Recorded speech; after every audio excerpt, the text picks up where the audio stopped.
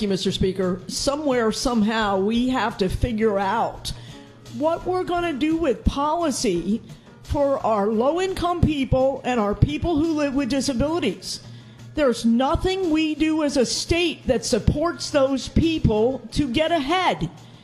We want them to work.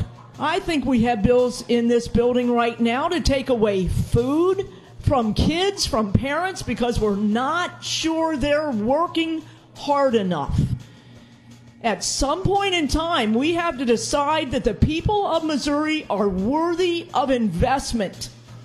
At some point in time, we might actually consider stop cutting taxes so we have money to pay for services that support the people in the state.